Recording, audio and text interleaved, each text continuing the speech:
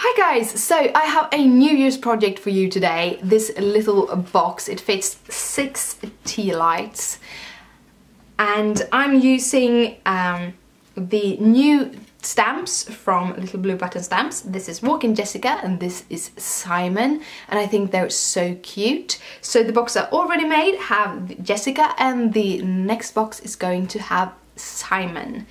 And let's get started and I'll show you how to do it. We're starting with a piece of cardstock that measures 7 1/4 by 8 1/4, and we are going to score that. On the 7 1/4 piece, we are going to score it at 6 3/8, and then we are going to score it at 5 7/8.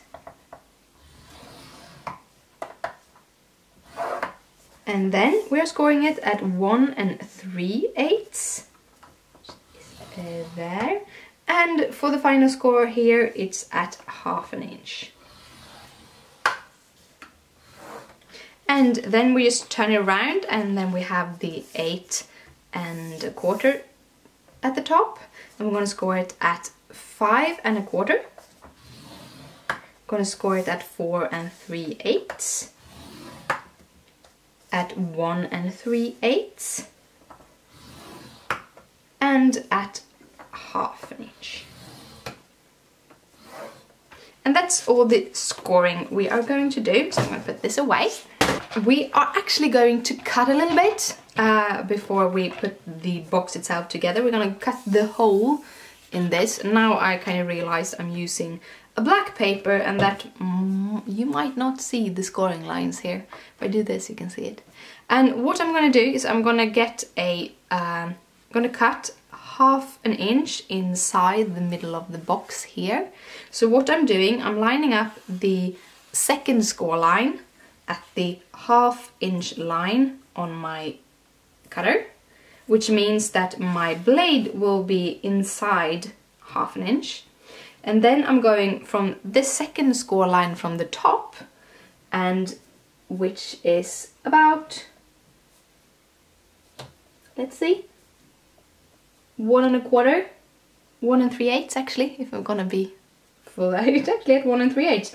And we are taking that from 1 3/8, and we're taking that 1/2 inch up, which leaves at 1 7/8. And then we're going to cut that down to 5 3/8. So from 1 7/8 to 5 3/8. And you have the line scoring on these, so this is very simple when you do that. Then we're turning it around and we're putting the middle score line, or the second score line from the other side to at the 2 inch mark, and again we're going from 1 7/8 to 5 3/8. Then we're turning this around, now putting the second score line again at the 1/2 inch mark,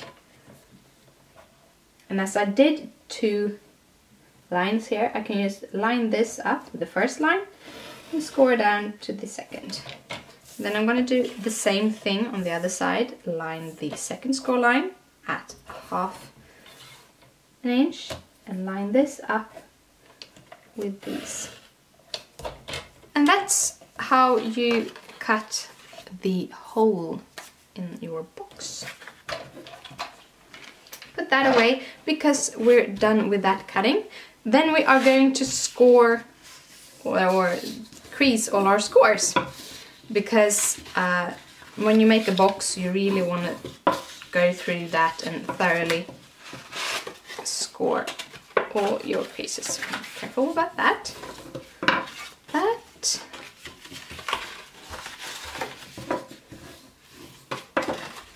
And I'm using just some regular black cardstock. There's nothing fancy about this. And then we just crease all the score lines. When you have creased all your score lines, you want to do some cutting.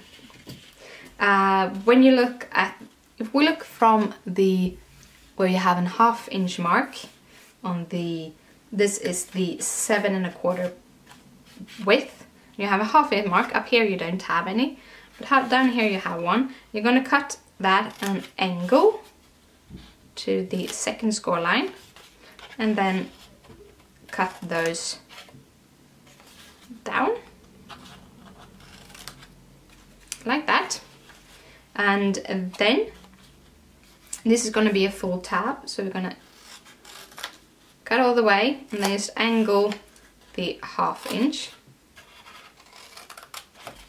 Over here we're actually going to have a tab for this to rest on. I should have kept the tab on here, but you don't have to have a tab there, but it's a good way to have these two pieces have something to rest on. So you just cut these at an angle, the 1/2 inch pieces here, cut down so you have something for the tab to rest on, that, and then this is going to be cut off, this 1/2 inch here. So basically you could have left two flaps like these over here. You don't need to, but you could have.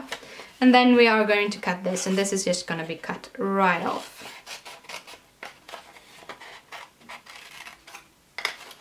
And this will leave you with kind of a box base.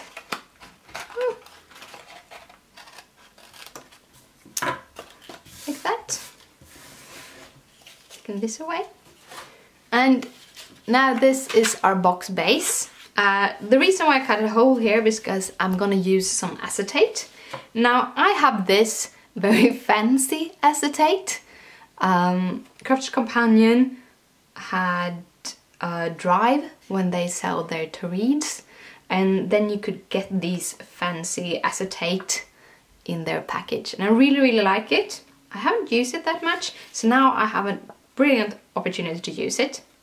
And I'm going to use some double-sided tape. I'm using score tape because it's a good quality and it sticks very good. I'm using an 1/8 of an inch around this hole to put my acetate on with. One of the reasons is because I don't have that much area to work with, and the piece of acetate is the height of it isn't as good as it could be. It's supposed to be cut down to 2 3/4 by 4 1/4, and I think it's cut down to 4 inches. So that is why it's a little bit, but with 1/8 of an inch around it, it actually works pretty good.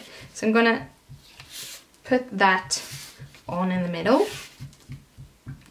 Now this acetate is double-sided, so it's a gold side and a silver side. I'm gonna use the silver side for this project. And sorry for this sound, but there's a child running on the floor upside above us. We live in an apartment, so it's a little bit of a thubbing sound, very annoying. And that's the acetate. Now we're going to put some 1/4 of an inch score tape to put this box together.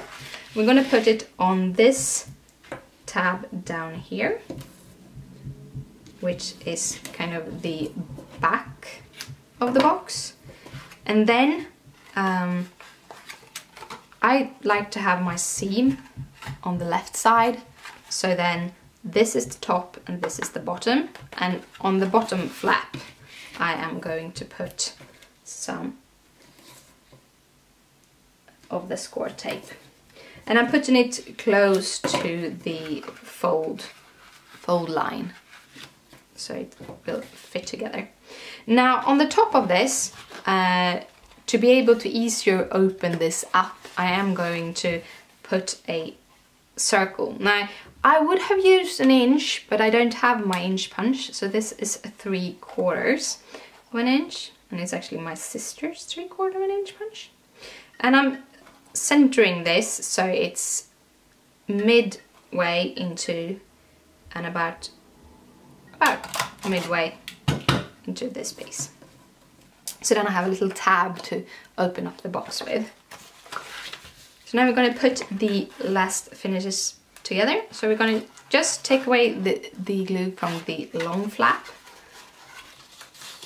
We're folding it over quite hard, and then we're folding this, lining that edge up as good as you can, and then you just push down and push together like that.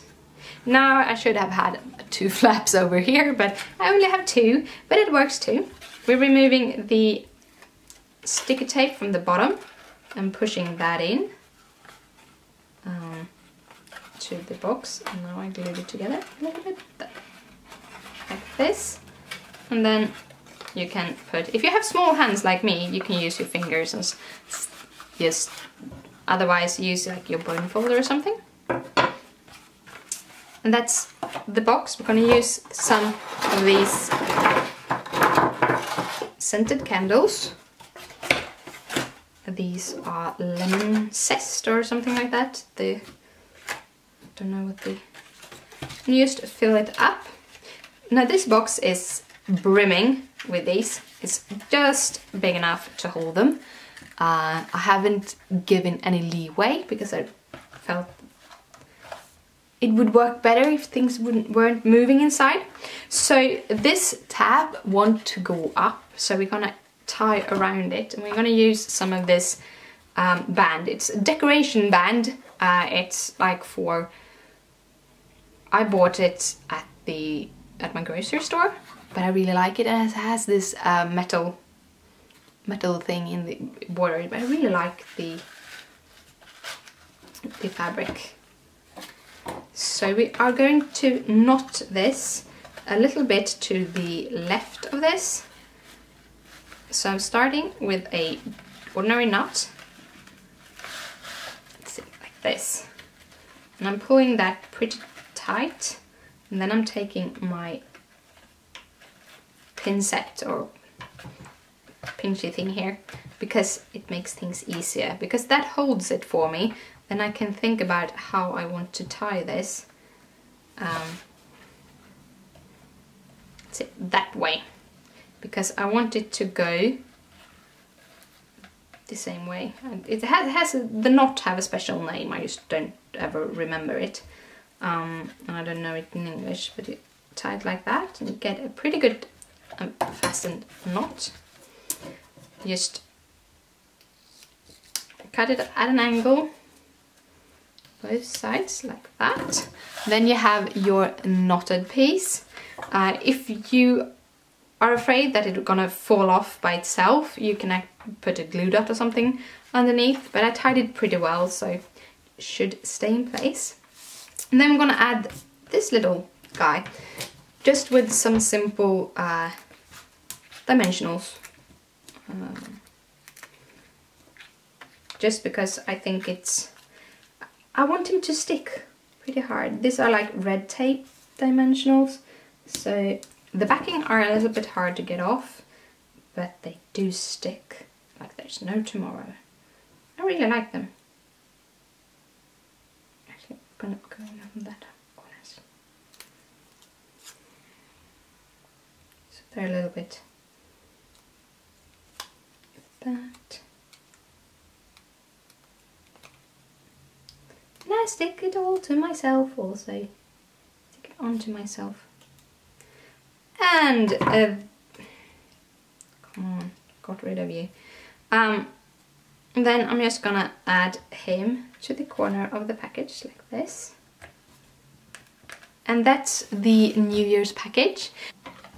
So the box is finished. You can win both of these, or one of these. Just comment down below which one you want. She has jasmine, He has lemon candles underneath, and if you don't want any scent at all, I can easily switch these out to contain non-scented candles. To be able to win this, comment below and be a subscriber, and I will draw a winner in the middle of January. Hope you liked this video, and I see you later. Bye! And Happy New Year!